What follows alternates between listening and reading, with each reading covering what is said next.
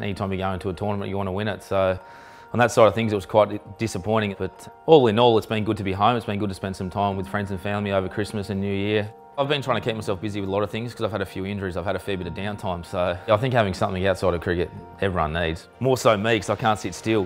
When you first get injured, it's easy to rush into certain things when it comes to rehab. So for me, it's about giving it a little bit of rest, see how it reacts for the first couple of weeks and assess it from there. Look, recovery is huge, I think, for any athlete. So for me, there's a lot of ice baths, there's a lot of bike riding. For me, I spend a lot of time on the bike, probably a few hours every single day, pretty much on it.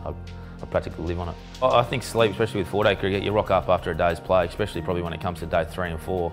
Everyone's exhausted, mentally and physically, so if you can get an edge over any other player, I think you're stupid not to. So for me, it's pretty much eat and then jump in bed and get as many hours as you can. What does it feel like to jump into the TEMPUR bed? It's like I'm lying on a cloud, to be honest.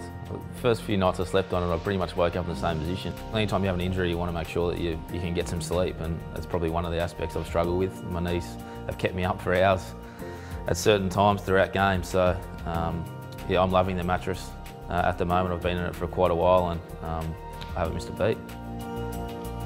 TEMPUR, a mattress like no other.